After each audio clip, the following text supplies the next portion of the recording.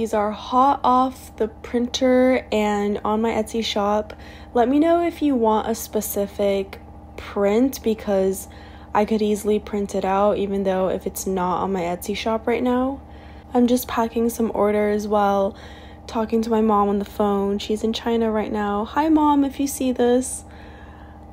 Oh, it's raining today. Well, not in the video, but where I am right now. I like rainy days because you're not expecting much from it.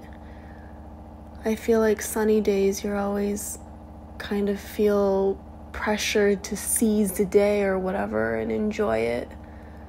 But you could take rainy days just as the way it is. A rainy, cloudy, gloomy day. Bit of a mess this morning. I think I'm gonna attempt the wheel again just because I feel a little stressed and I need to like do something therapeutic, so maybe the wheel would help.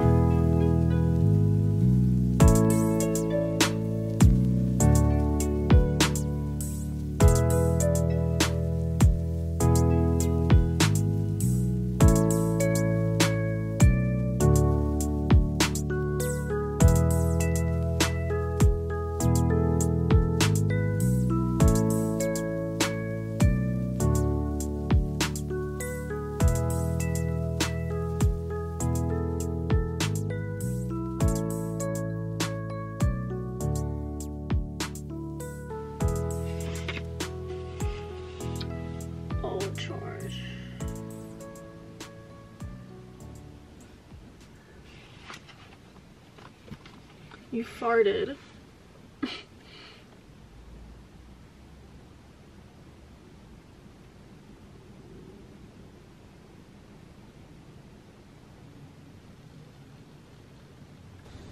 I'm just waiting for my boyfriend to finish his job.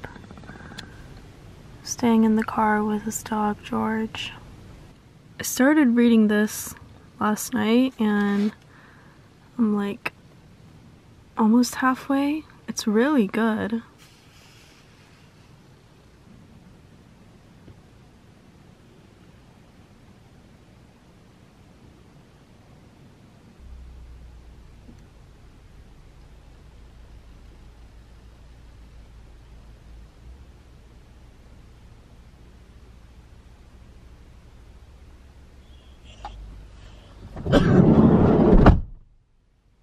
Good morning. I just got my package for some ceramic glazes and I thought it would be fun if we open them together. It says order has items to follow, so I don't think this is like the whole thing.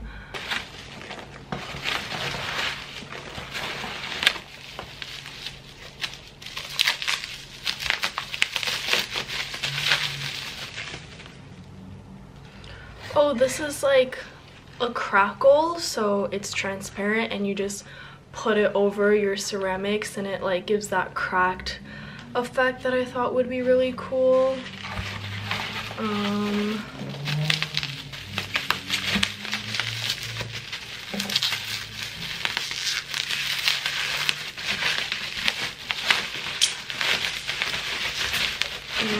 what's this one? Oh, this is the matcha matte. Well, I'm excited to do that. Usually I glaze it with something shiny, but this is more matte, and it has that like rusty but also like matcha green feel to it. I feel like that would be really earthy and cute. And this one, what's this? Oh, speckled stone brown. They don't have an image on this one, but I could show you a picture later. It's just like a stone color, but it's got like speckles on it.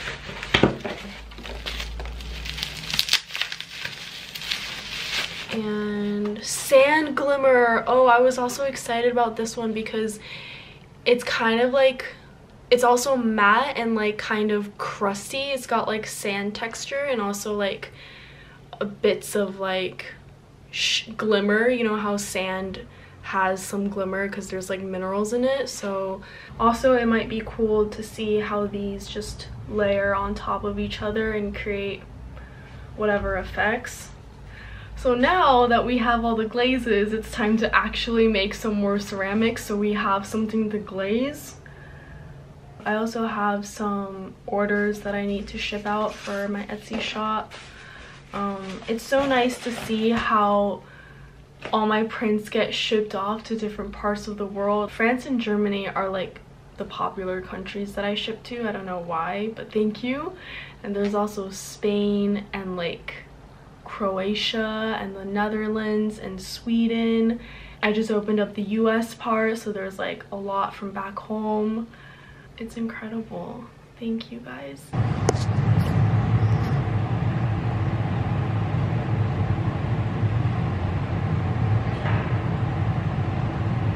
I know some of us may not have access to ceramic studios, and that will also be my case when my school goes on Easter break for a little bit.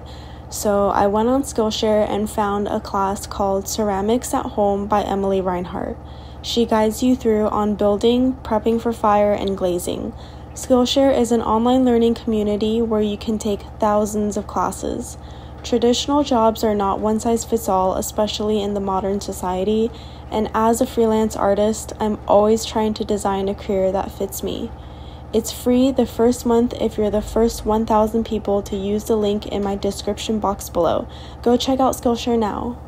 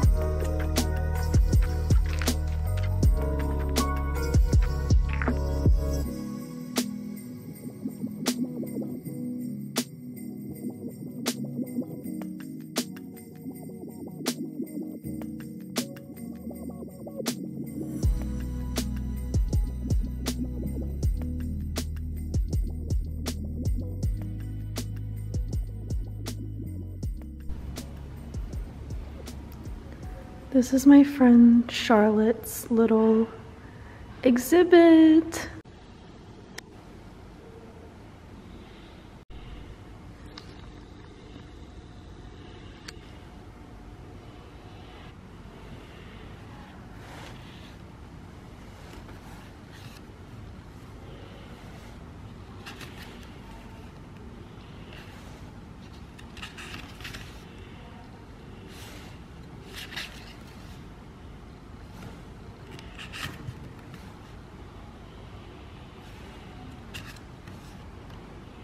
She's so talented.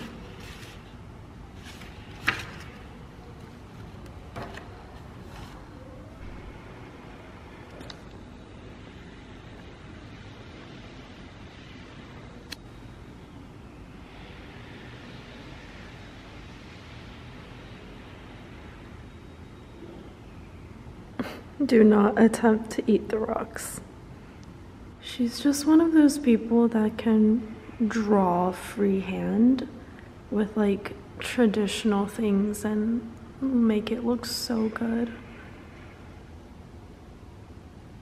I love it. I'll tag her our Instagram, and I actually haven't really seen much of her recent works, but it's really nice to see them in person. I love this so much.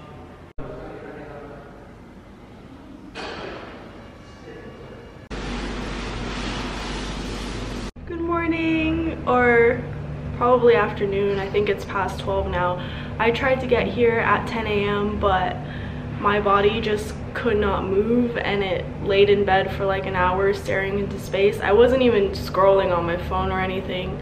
I was just feeling so tired and sleepy this morning, but we're here and that's better than not showing up at all.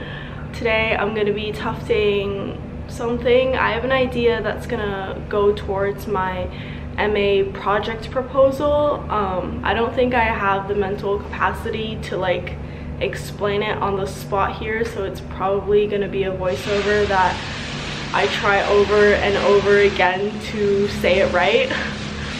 Anyways, let's tuft. So first we need to, you see how that's like the oblong shape that you buy it in, but then we need to spin it so it's like in a perfect circle, so like when you tuft there's not going to be any knots, or like it's not going to get caught in anything.